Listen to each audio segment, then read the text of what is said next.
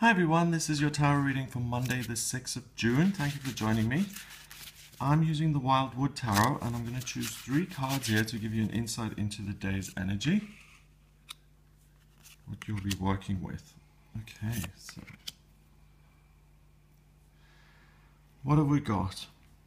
The first card is the Ten of Vessels, which is the Ten of Cups. And the Ten of Cups is an abundance of positive feeling and emotion. You've got this animated as this beautiful waterfall in this deck, and it's happiness, it's dreams coming true, and it's wish fulfillment. So you'll notice that you're very much connected to your own feelings, and you're very much interested in observing your life and seeing what's going on. So what you'll notice is that you have a strong emotional response to your life, the way it is, and what that leads to is the Six of Arrows transition. So you'll start to get ideas of how you can make things better, how you can move forward, and how you can alter your life.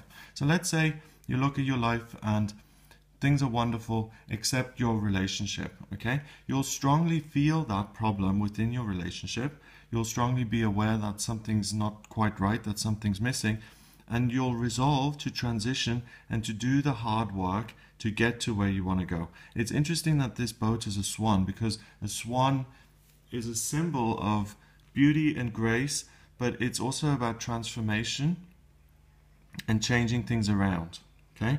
Finally, we've got the Ten of Stones, which is home. The Ten of Stones is the Ten of Pentacles. It represents solidity and structure and your life long term, the solid foundations, the scaffolding of your day-to-day existence and what your life actually is. Okay, so get ready on this day to really see your life for what it is, to have a strong emotional response to it. If everything is wonderful, you will have a day of great happiness and great gratitude, saying, oh my God, my life is wonderful in every possible way, and you'll feel that happiness. If there is something lacking, like most of us will have something that's not quite right, because that's the human experience. You know, we're never fully healed. Life is full of problems at times, and it's very rare that everything is absolutely perfect. So if there is something, be ready to see it, to become aware of it, and to have the feelings that follow. So it's the thought, the recognition first, then the feelings follow, and those feelings then will give you ideas of transitioning into a life that is happier, that is more stable, and how to get those obstacles out of your life and to come to a resting place where you really feel at home and secure and safe and happy. Now, this is an ongoing cycle that happens throughout our lives, okay? This is why people strive to make more money or strive to have children or strive to get a better job, because they look at what's really there in their lives. They decide that they can do better. They feel driven to make changes, and then they create these homes for themselves. These emotional, spiritual homes in their own lives where they feel happier.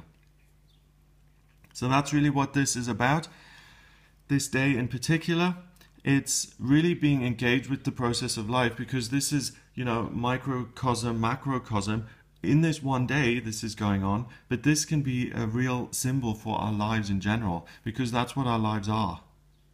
It's an ongoing process of sorting through, of becoming more like you wanted to be, spiritual progress, and really ending up in a place where you're happy and where you're satisfied with what you've done.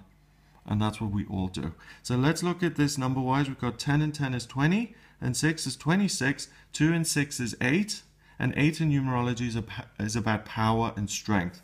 Okay? And I think the real power and strength will come via your emotions, and you'll have a really strong reaction to things. Sometimes that may not be the case. You know, you may live in the same place for 5 years and it's been okay. You've never really loved it, but it's been kind of, you know, ho-hum. It's been okay. But on this day, you'll realize that I really don't like this place, for example, and I'm having a strong reaction to it. So the truth kind of walks up to you, looks you in the eye and says, here I am. What's your reaction to me? So it's coming out of denial. It's a day of truth. It's a day of overcoming fear, fear being swept aside and really seeing things with a clear eye. So trust your guidance, trust your decision-making process. Trust your gut reaction on this day. It's valid, it's important, and it then gives you the strength to make a decision about what your home is, what your life is like. So it's a very powerful day. These kind of days can have a massive impact on your whole life.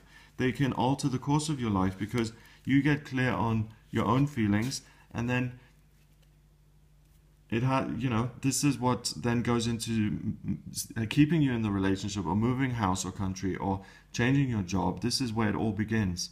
I hope you have a wonderful day. If you'd like a private reading with me to look at what your life purpose is, to look at where you should be living, what you're supposed to be working at, and you're not quite clear and you want some guidance, then please get in touch with me. My website is gregoryscott.com. Click on the readings tab and audio reading with me there. Remember to subscribe to the channel. Check out Facebook as well, because I'm live on Facebook. It's facebook.com/GregoryScott444, and I'll speak to you tomorrow.